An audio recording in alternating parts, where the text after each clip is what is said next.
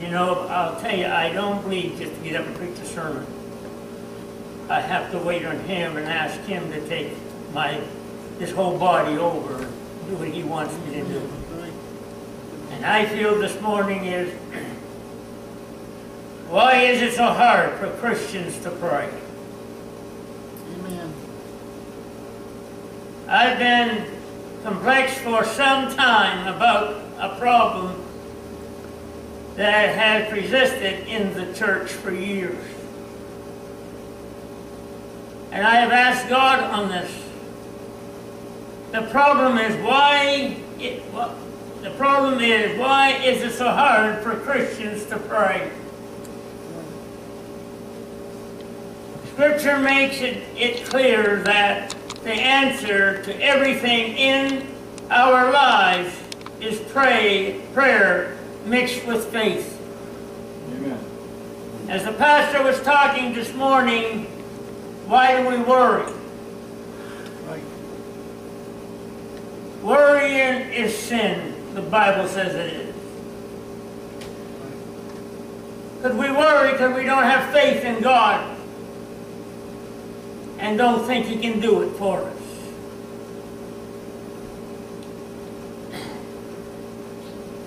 The Apostle Paul writes, "Be careful for nothing, but in everything by prayer and supplication with thanksgiving let your requests be made known unto God." Philippians 4 and 6.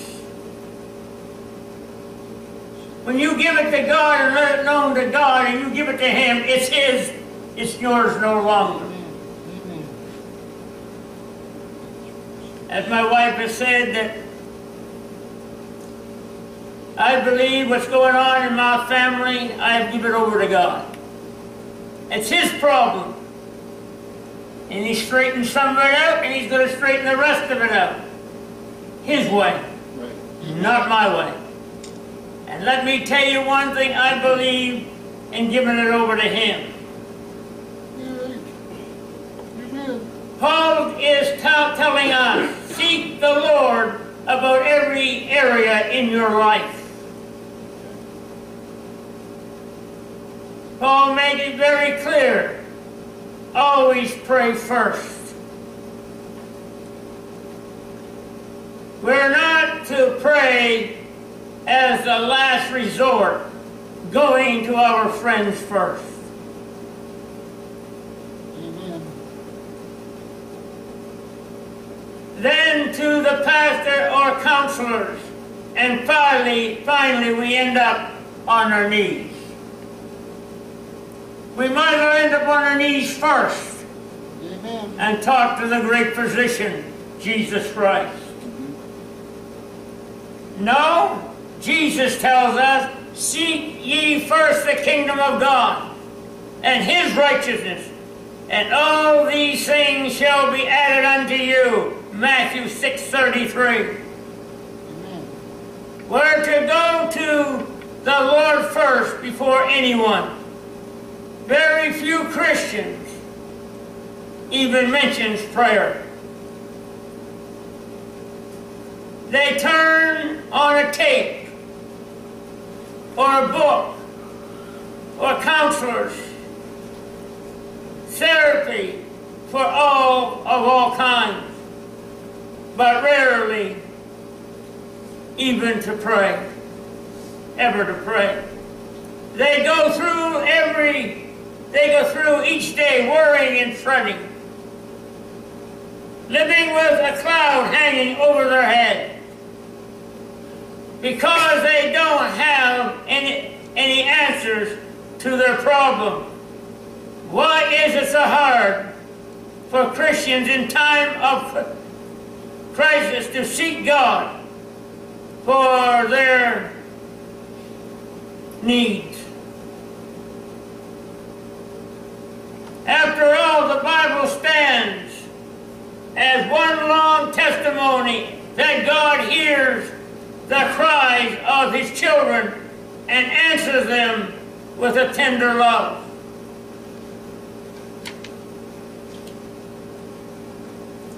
The eyes of God, the eyes the God are upon the righteous, and his ear is open unto their cries.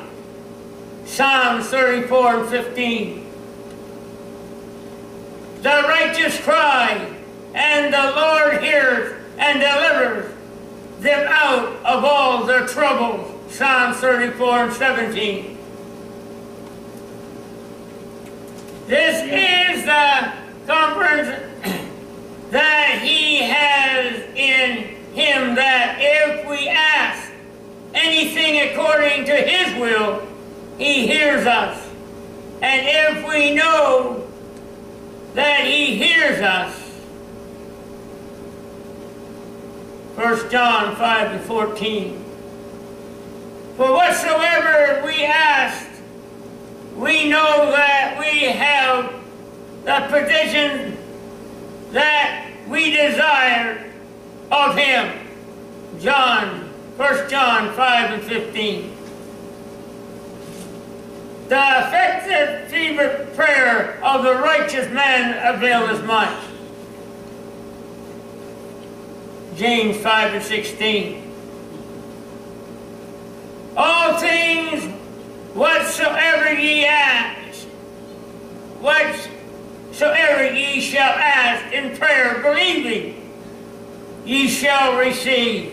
Matthew 21:22. The prayer of uprighteous is his delight. Proverbs 15:8.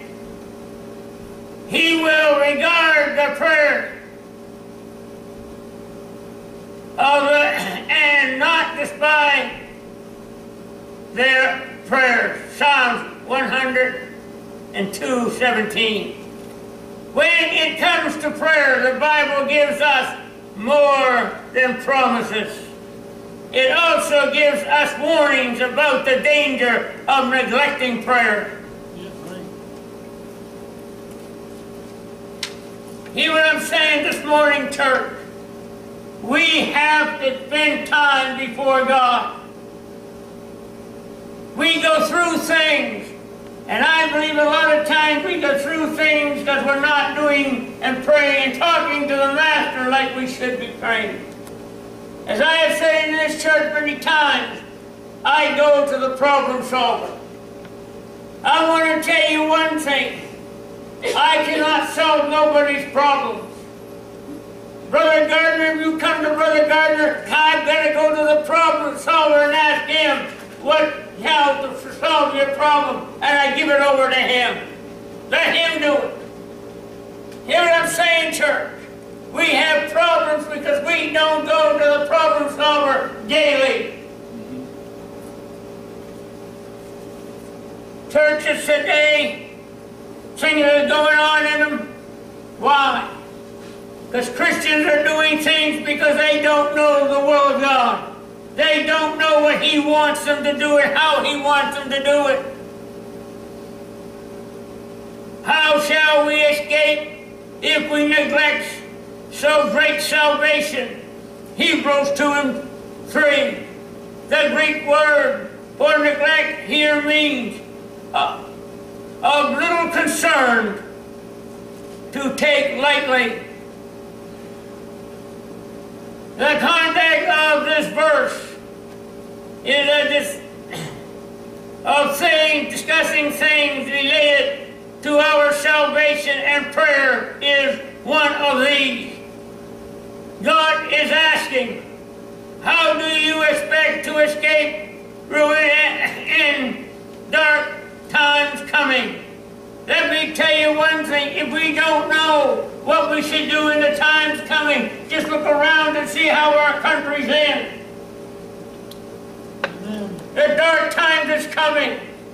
Let me tell you, we've got to know what God wants us to do and how He wants us to do it.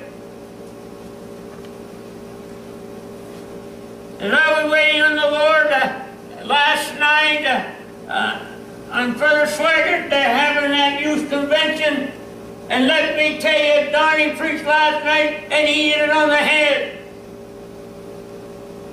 He says, churches is letting things go on. Let me tell you that this country is Hear what I'm saying, church? All we have to do is look at our government today and everything's okay. But it is not okay to the church. But half of the things is okay to the church because they're not on their knees before God, asking God how what He wants them to do. Right. Amen. Hear what I'm saying, church? We've got to get on our knees and pray and ask God how He wants us to do and live in this day and age we're living. We're living in a very dark and dark time.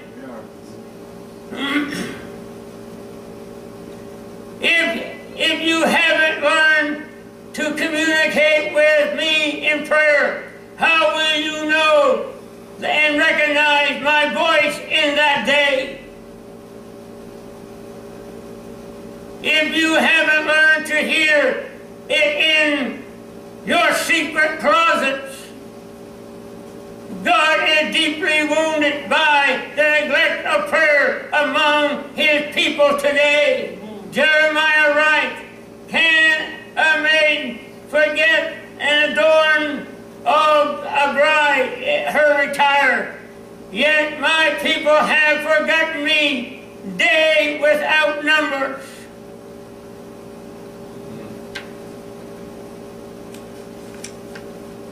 Here is my big question. The one thing I simply cannot understand.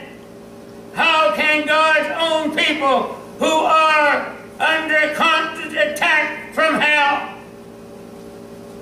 face trouble and temptation on all sides, go week after week without seeking Him? How can they claim to love Him and believe in His promises, yet never draw near to Him, to His heart? The writer of Hebrews calls us to draw near to God. Hebrews 10 contains a credible promise.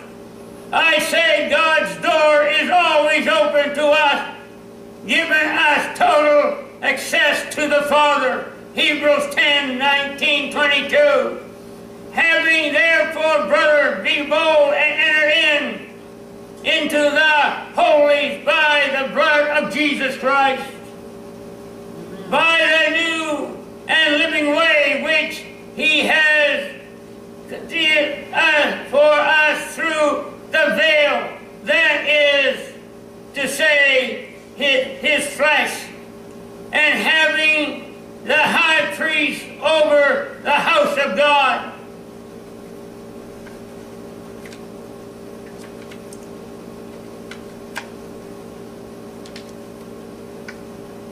Let us draw near with a true heart in full assurance of faith, having our heart sprinkled from the evil content of our bodies washed with pure water. A few verses later, we are warned the day of the Lord is coming. The day of the Lord is fast approaching. Let me tell you one thing. It's very soon that I believe that Jesus Christ is coming back after His church. But He's coming back after a church that knows His will. He's coming back after a church without spot, without wrinkle, without blemish. He's coming back after a praying church that knows what He wants from them. Amen. Hear what I'm saying, church? We have people all around here. We should be praying for them. We should know where God wants us to go. When we leave our house in the morning or whatever we do, we should say, God, open the door that You will put somebody in my way today that I can witness to bring them into the family of Almighty God. Amen. Amen.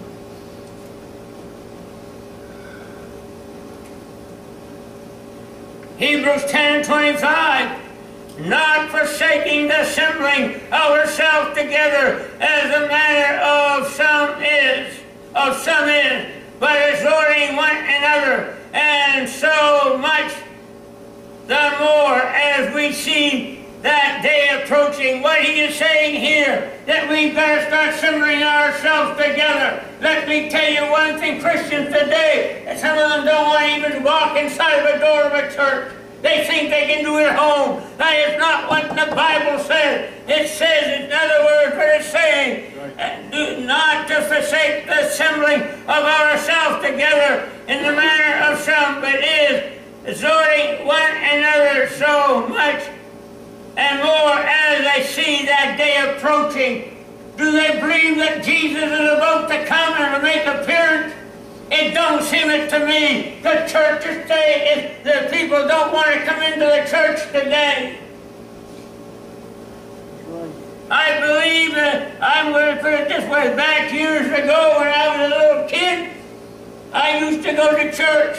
If the people go to church over a couple hours now on Sunday, that's really bad. Why, that's too long. Let me tell you, when I was a young child, I used to go to church at 9 o'clock in the morning. In other words, the morning service used to get out about 2 o'clock in the afternoon. You go back, in other words, at 7 o'clock at night. And I have seen sometimes I get home at 12:30 in the morning. That's the old time. God met and God moved and the people prayed and they knew what God wanted. Amen. What I'm saying this morning, we've got to turn back to the old ways. The new ways ain't getting it done. And it won't. Hear what I'm saying, church?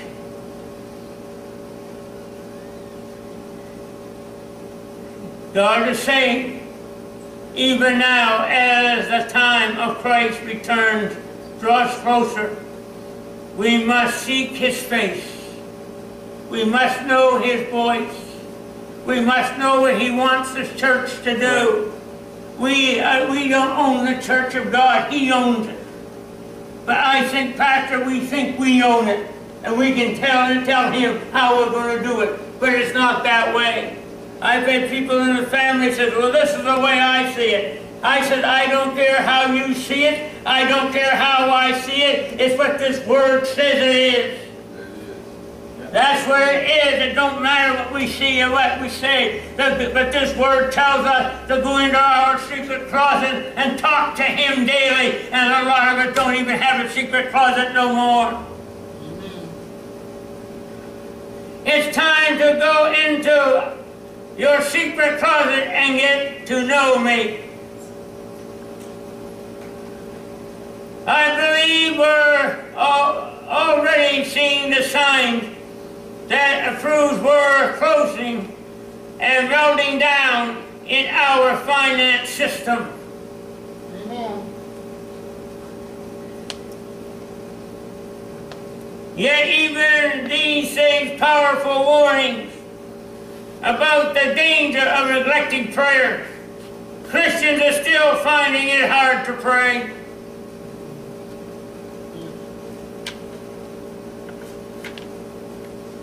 Why? I believe there are 4 reasons for this.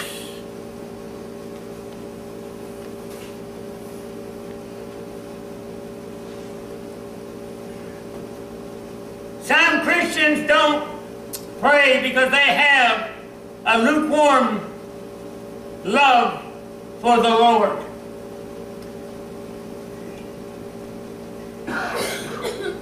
Revelation 3, 5, and 15 and 6. I know thy works, that thou neither cold nor hot. I would thou whether cold or hot. So then, because thou art lukewarm, and neither cold nor hot, I will spew thee out of my mouth. He wants us to be hot on fire for Him, doing what He wants us to do, how He wants us to do it. Hear what I'm saying, church? He's saying, lukewarmness, He will spew you out of His mouth. And I want to tell you, I have said this before. You want to know when you're lukewarm to God, what you taste like to Him? When you drink a cup of coffee and it's lukewarm. What do you do? Let me tell you, a lot of people spits it out of their mouth. If you're lukewarm to Jesus, the Bible says it. What's it saying? If you're not hot, He's going to spew you out of His mouth. In other words, He's not going to know who you are. Well, God, I'm supposed to be a Christian. Well, you don't act like it. I love Him. Hallelujah.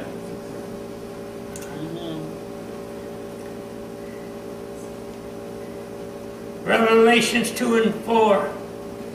Nevertheless, I have somewhat against thee, because I have left thy first love.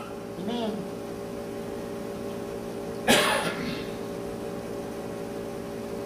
A lot of Christians today would like to say, they say, I am a born-again Christian. I have people in my own family. I don't go out to try to say other people's family. But you know who you have. I know they'll say, I'm a born-again Christian, and they have their chest out. And I said, I looked at my eyeball to eyeball. I said, you're not a lukewarm. They said, I am a born-again Christian. And I tell them right to their face, I said, you're not a born-again Christian. Because a born-again Christian does not go and go to and live with each other, not married, having kids. Let me tell you, that is not a born-again Christian. Here, I'll tell you, because the Bible here, it says it and blocks against it. And a born-again Christian lines up with this Word of God. Amen. True. And there's a lot of people that's doing that. Born-again Christian is a very loose thing today. Number 2, some Christians don't pray because they prevent their priorities is wrong. Put it right. The priority is wrong. Their priority is important.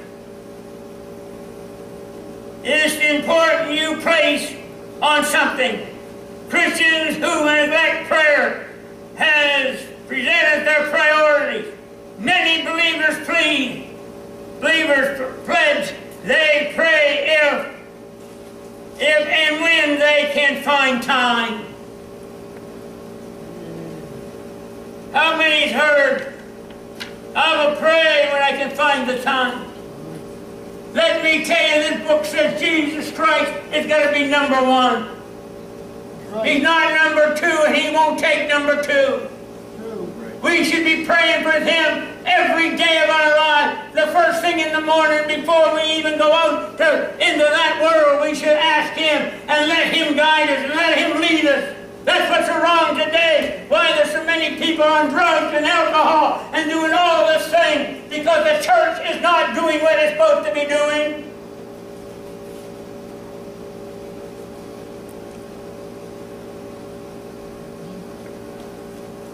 Amen. Yet each week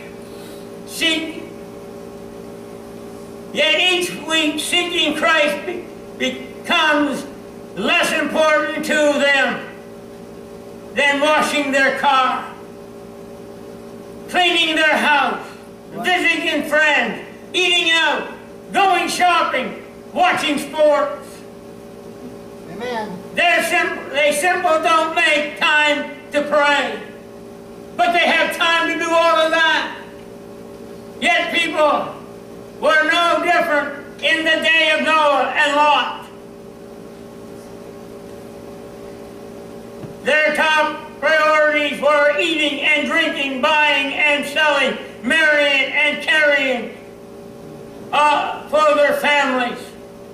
They had no time to listen to the message of God's coming judgment. And so no one was prepared when the judgment fell. Let me tell you one thing, what's going on in our government today, when there's some of our congressmen is now cursing Israel and talking against Israel. Let me tell you, this Bible says anyone against Israel is cursed. Let me tell you, and I know a senator looks her in the eye and says, you keep your mouth all that and you're cursing. You're cursing this country. Amen. Hear what I'm saying, church? We've got to be on our knees and knowing what God's going to do, because He's about to do something, because He's not going to take people going against Israel. That's right. Never has. No, He never has and never will. Everything, nothing to change for the centuries. For most Americans, God remains at the bottom of their priority list. And at the top are income, security, pleasure, and family. Of course, for many Americans, God don't even make the list. Well, I want to tell you that for many Christians, God don't make the list.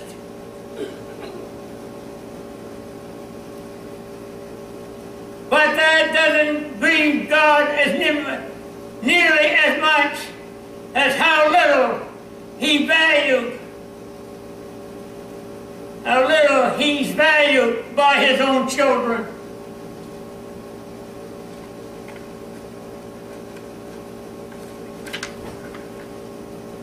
Today, thousands of Christians are traveling across the country just to be prayed over by some minister, prophet, or evangelist. These believers want to feel God touch and have something great experience in His presence. But even if they get what they are looking for, the experience only lasts a short time. The whole time they are traveling and seeking God's touch, they don't spend 5 minutes in prayer. Amen. God does not want your leftovers. So little bit and pieces of time when you have only a few moments to toss up a quick prayer request.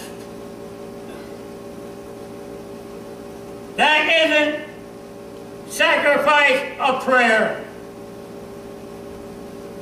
It's a lame offering. The fact is, He wants our quality time. Right, amen. Time that not to be rushed or hurried. And there's two to make the time a priority. Amen. I want to tell you today, many Christians does not even have a prayer closet. And that's one thing the Bible says we all should have. Right. To go in and talk to Him and listen to Him and let Him tell us what He wants. Right. You know, a lot of Christians get down and say, Lord, we want this, this, this, and this. Amen. But it's time that we tell the Lord, yeah, I'm here to listen to you and ask for you to tell me what you want. How do you want me to run my life? Where do you want me to go? Amen. Hear what I'm saying, church? Churches very seldom today have prayer. I want to tell you, when I was a kid, we had one night a week in the church that had prayer. And mostly everybody that called that church their church was there. And they prayed for all around them. Amen. Today it's very seldom seen in churches. Hear what I'm saying, church?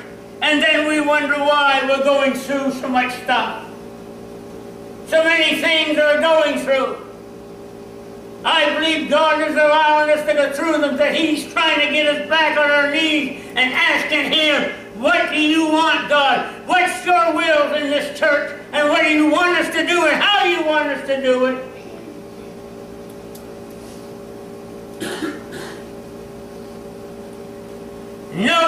Christian will set aside time to pray unless it becomes his first priority in life. Right. Above everything else, above family, career, leisure time, everything. The third one is some Christians don't pray because they've learned to live without prayer.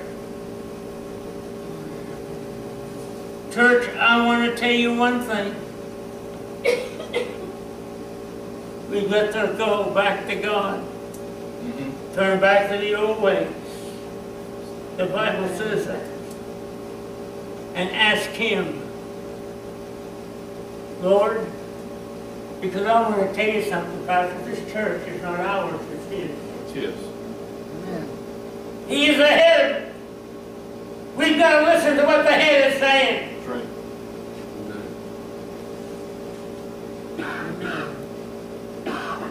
My cousin, Pastor Thomas McCarty, he said, I have to preach a sermon 20 times before anybody gets it. 25%.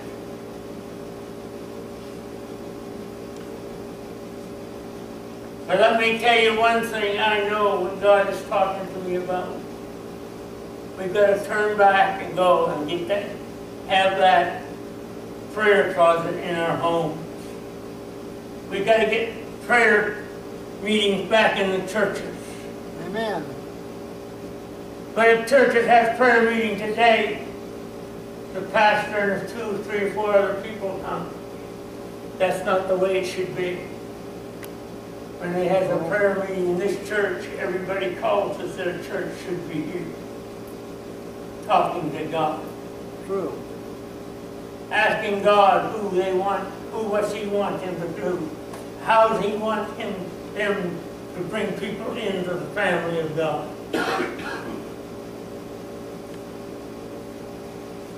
I tell people,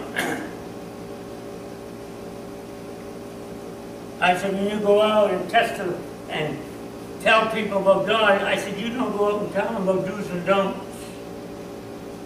I said, you go out and tell them what God has done for you. That's how you win souls. Tell them what God has done for us. You tell them the do's and don'ts, you're going to scare them away. And if you go before God and pray the way we should, God's going to tell us how to do it. Amen. And He's going to fill the churches.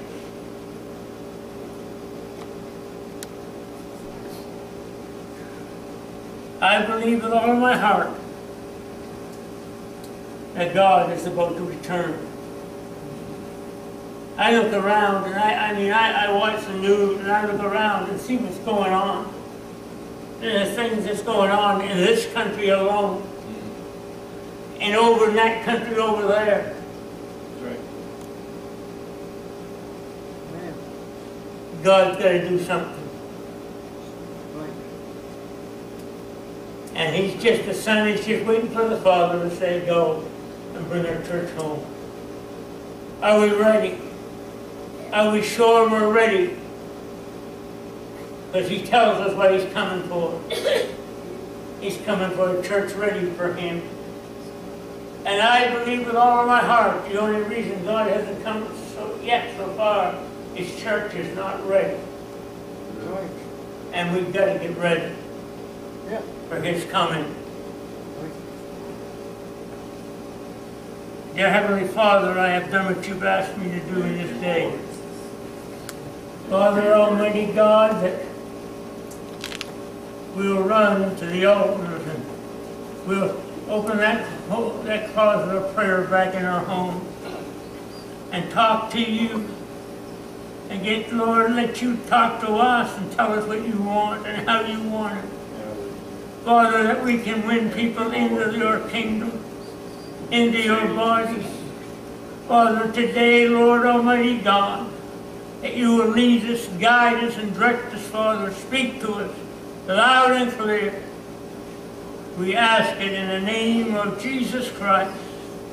giving you the honor and the glory and the praise and exalting you and thanking you. In Jesus' name we ask it. Amen and amen.